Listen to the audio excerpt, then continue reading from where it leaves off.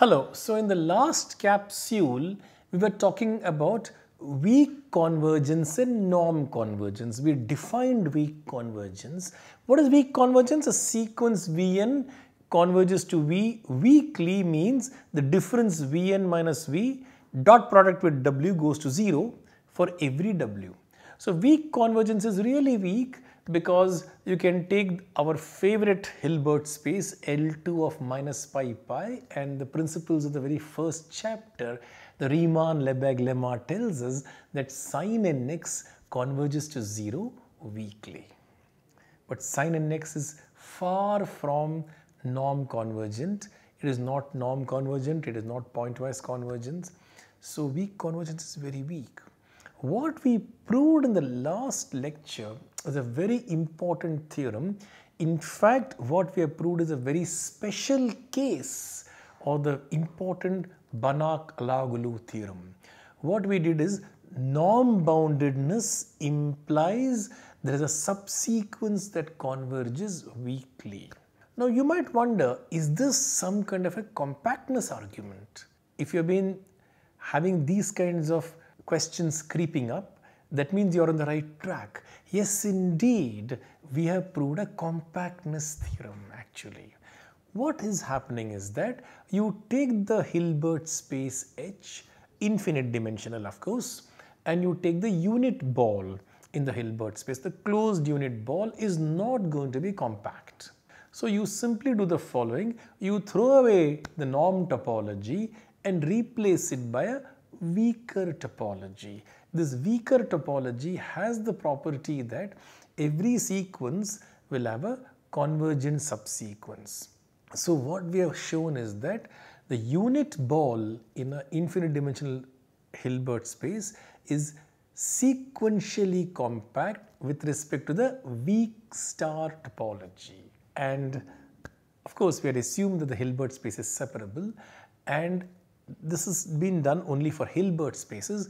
The general theorem is the Banach-Alaoglu theorem. I won't even state what the Banach-Alaoglu theorem is. You can read it in Goffman-Pedrick's book, which I referred to last time. Now, how is this going to be important? It's going to be a very important ingredient in the basic step in the proof of the spectral theorem. Before we get to that, let me just make one small comment. We have seen that there is no hope of getting norm convergence out of weakly convergent sequences. Sin nx converges to 0 weakly. There is no way we are going to be getting any kind of norm convergence out of this. So norm convergence implies weak convergence. The converse is not true, but the converse will become true under additional hypothesis. There is a peculiar additional condition from which we can actually recover norm convergence out of weak convergence. And that result is remarkable, and it can be used at several places, and it pops up at unexpected places. So for records, I have stated it very clearly in this slide, theorem 91. Suppose H is a Hilbert space and Vn is a sequence that converges weakly to V, and further assume that norm Vn converges to norm V. This condition, note, is a very special condition. Then we can conclude that Vn actually converges to V in norm. Go back to the example of sin nx. Sin nx converges to 0, but norm sin nx does not converge to norm 0. Remember? So this condition is very special. It's a very important condition. We can prove this result using the parallelogram law for Hilbert spaces. We shall not do so because we will not use this theorem. Now let's get to the spectral theorem. We are now ready to prove the spectral theorem for compact self-adjoint operators on a Hilbert space. We are going to assume that the Hilbert space is separable. There is no harm in doing that. In this capsule and in the next one will be used in the proof of this important theorem. Now, a few preliminaries which we should dispose of before we get to the spectral theorem. Theorem 92. Suppose T from H to H is a self-adjoint operator. Then inner product TVV is real for all V in H. Eigenvalues of T, if they exist, are real. We are not shown eigenvalues exist. That's going to be proved later. But right now we have got to put this disclaimer that eigenvalues of t, if they exist, are real. The eigenvectors corresponding to distinct eigenvalues are perpendicular to each other. The first two results are of course significant only when the Hilbert space is complex. The Hilbert space is real, then one is a moot point. But in our spectral theorem, we shall produce directly a real eigenvalue. So we really don't have to prove this result. But for completeness, let us give an elementary argument to prove theorem 92, even in the complex case. So first of all, TVV, because of self-adjointness, the t can be put on the right hand side, and once I put the t on the right hand side, I switch the factors and I put a complex conjugate, and it immediately implies that TVV is real. Now the second one, suppose lambda is an eigenvalue of t with eigenvector v. Then what happens? What is TVV? On the one hand, it's going to be lambda v. The lambda comes out. It's simply inner product of v with itself. It is lambda norm v squared. On the other hand, because of self-adjointness, TVV, I put a t on the other side. Now TV is lambda v, but this time when the lambda comes out, it comes out with a bar on top of it. And there will be lambda bar times norm v squared. Now compare these two expressions we got, and remember that v is a non-zero vector, so norm v squared is not going to be 0. So we conclude that lambda must be equal to lambda bar, and therefore lambda must be real. So eigenvalues, if they exist, are real. Finally, suppose v and w are eigenvectors corresponding to two distinct eigenvalues lambda and mu. That means what? That means that TVW, which will be equal to VTW, what does this translate to? This translates to saying that lambda VW equal to V mu W. Now both mu and lambda are real, so when they come out of this inner product, there is no question of putting any bar on top of it. So we will get that lambda minus mu times inner product VW is 0, and lambda and mu are distinct, so this is not 0. So the only other option is that the inner product of V and W is 0, and that completes the third part also. So now we come to the existence of eigenvalues, and let us recall what we did in chapter 6. In chapter 6, we did the variational characterization of eigenvalues, right? We translated the problem of the Dirichlet problem for a 2-point boundary value problem, y double prime plus lambda rho xy equal to 0 with Dirichlet boundary condition into a variational problem. Before doing so, we re-examined the situation in elementary linear algebra, and we discussed the spectral theorem in that particular context. So let us recall that briefly, because we are going to use those ideas here in the context of Hilbert spaces. So take a real symmetric matrix A and you take V transpose AV, and that's a quadratic form. You take this quadratic form, you restrict it to the unit sphere, norm V equal to 1.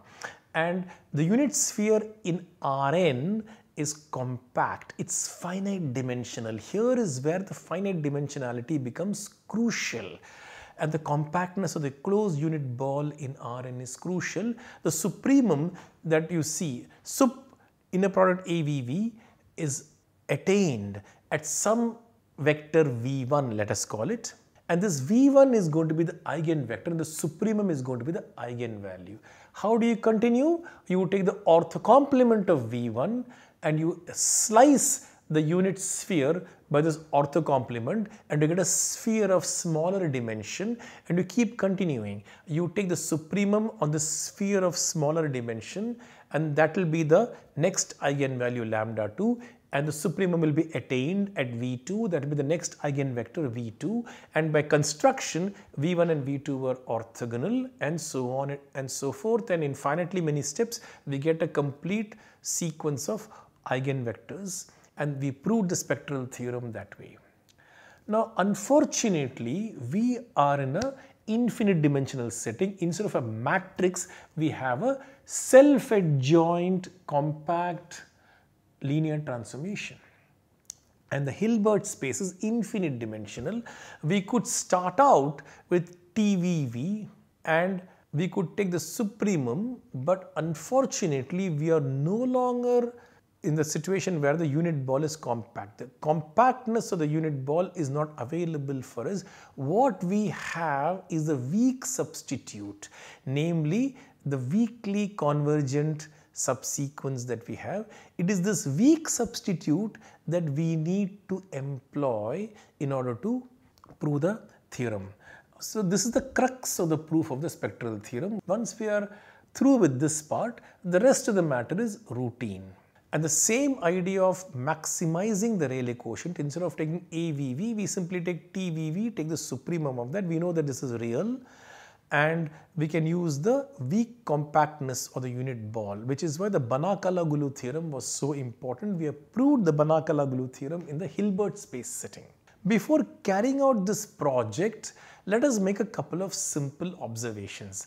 Now suppose if TVV is 0 for all V, then T must be 0. Why is that? TVV is 0 means instead of V replace it by V plus W, instead of V replace it by V minus W, we get these two equations and subtract, and we get TVW plus TWV equal to 0, and from this we will get that TVW equal to 0 for all VW in H, and that will mean that if I take W equal to TV, we will conclude that T is identically 0. So that's how we prove the theorem. So clearly we may assume that T is not the 0 operator, and so the Rayleigh quotient cannot be identically 0. TVV is called the Rayleigh quotients. Replacing T by minus V, we know that TVV or minus TVV, one of them must be real number, which is positive. So the Rayleigh quotient certainly assumes some strictly positive values. So the supremum of TVV will always be positive. So now we continue. So theorem 93, suppose T from H to H is a compact self-adjoint operator on a Hilbert space. Then you take the Rayleigh quotient TVV and take the supremum over the unit sphere. This supremum will be an eigenvalue, and this will be attained at an eigenvector. So although the unit ball is not compact in the norm topology, the weak compactness suffices for our purpose. Call the supremum lambda, and the supremum exists. And why does the supremum exist? Simply take the absolute value and apply Cauchy-Schwarz inequality. And it's positive by the remarks made at the beginning. So take a sequence of unit vectors Vn such that Tvn Vn converges to lambda. This is called as a maximizing sequence. Since T is a compact operator, this Tvn will have a norm convergent subsequence. Here we are strongly using the fact that T is a compact operator. This is very essential. So I can work with this subsequence. I can throw away the original sequence and replace it with a subsequence if you like, and I'm going to continue calling it Vn itself. So I'm going to assume without loss of generality that Tvn itself converges to some y, let us say. Further, the Vn's are norm bounded because they are unit vectors, and so they have a weakly convergent subsequence, the version of the Banach-Alaoglu that we have proved for Hilbert spaces. And so they have a weakly convergent subsequence, and I'm going to pass on to the subsequence and replace Vn by the subsequence. I'm going to work with the subsequence only, and I'm going to rename it as Vn itself. So without loss of generality, we may assume that Vn minus V0 inner product with W goes to 0 for every W. That is, Vn converges to V0 weakly. So now we got Vn converging to V0 weakly, Tvn converging to Y in norm, that is very strongly. So we are going to use both these things in our work. So now let us take the inner product of Tvn and Vn, add and subtract a Y, add and subtract a Y. The first piece goes to 0 because Tvn converges to Y in norm, and the second piece Vn converges to V0 weakly. So we get 7.36. So Tvn Vn converges to Y comma V0, but Tvn Vn converges to lambda. Remember, Vn was a maximizing sequence, so we get the first result, which is in red, saying that the inner product of Y and V0 must be lambda. Next, Tvn Vn is real, and so the limit lambda is also real. Now let us apply self-adjointness of T. T, V and Z, through the T on the Z part, we get Vn Tz, but Vn converges to V0 weakly, it is V0 Tz, put the T back on the V0 and we get V0 of Z. And at the same time, because Tvn converges to Y in norm, Tvn Z will converge to Yz. So again compare the two results. We get that Tv0 Z equal to Yz in a product, and Z is arbitrary, and that means that Tv0 must be Y. Correct? So now we get lambda, which is inner product of Y and V0. We also get that Y is Tv0. So we get that lambda is basically Tv0 V0, and so we see that the supremum is attained at V0, and because lambda is positive, this V0 cannot be 0, and so certainly the supremum is attained and it is a non-zero vector. Let us prove that it is actually a unit vector. We have to show it is a unit vector. So fix an M, and Vn converges weakly to V0 and M is fixed. So inner product Vn Vm goes to V0 Vm. So we see that norm V0 Vm will be less than or equal to 1. Letting M tend to infinity, we get that norm V0 is less than or equal to 1. Now on the other hand, T V0 by norm V0, V0 by norm V0 is less than or equal to lambda, because lambda is the supremum of all these things, TVV, where V is a unit vector. Now you clear the denominators and we see that lambda, which is TV0 V0, is less than or equal to lambda norm V0 squared. Lambda is non-zero, it's positive, so norm V0 squared must be greater than or equal to 1. So combining the two equations, we get norm V0 is equal to 1. So we have finally shown that the supremum of this Rayleigh quotient, what is the Rayleigh quotient? Inner product of TV with V, where V is a unit vector. That is the quadratic form TV inner product with V restricted to the unit sphere. The supremum is attained, and it attained at a unit vector V0. The most difficult part of the spectral theorem is now over. Now we have to show that this point V0 that we captured is an eigenvector corresponding to the eigenvalue lambda. This part of the argument is exactly similar to what we have done in chapter 6. It is exactly for this reason that we took this spectral theorem carefully for a matrix in chapter 6. So we did a dry run for a elementary and well-known case, so that now we are ready to attack the infinite dimensional setting. So the argument is very similar. Perturb V0 ever so slightly by adding a th. V0 plus th is not a unit vector. Divide by the length, it becomes a unit vector. Clear the denominators, we get that the inner product T V0 plus th, V0 plus th less than or equal to lambda times norm V0 plus th squared. Expand the two sides. The right hand side will be norm V0 squared, that is 1. And then you got a V0 inner product with th, and then we are going to get a th inner product with V0, and then the t will be coming out and there will be a t squared term. And here we got t V0 V0, and that t V0 V0 will lambda, the lambda will cancel out, and so on. We will get the terms involving t with 2t into t V0 h less than or equal to 2t lambda V0 h. There will be a t squared term which I have conveniently ignored because I am going to divide by mod t and I am going to allow the t to go to 0. So anyway it is going to disappear. So now when I divide by mod t and let t go to 0, through positive values and through negative values, we will get two inequalities. These inequalities will combine to give an equality t V0 minus lambda V0. Inner product with h should be 0, and h was arbitrary, so we conclude that t V0 will be equal to lambda V0, and we have proved that V0 is an eigenvector.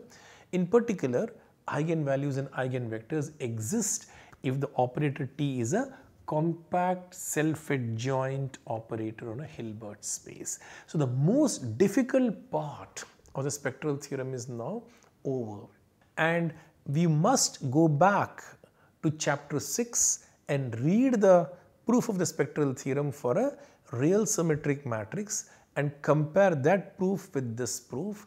The stumbling block was the non-compactness of the unit ball or the unit sphere in a Hilbert space with respect to norm topology.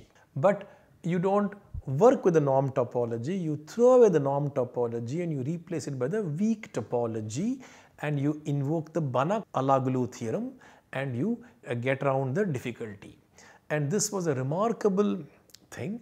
I think this will be a very good place to stop this capsule, and we'll continue this in the next capsule. We'll complete the proof of the spectral theorem. The reason why I'd like to bifurcate this into two parts is that the difficult part has been addressed here, the routine stuff which will be addressed in the next capsule. There's a very clear polarization in the proof, and so this will be a very good place to stop. Thank you very much.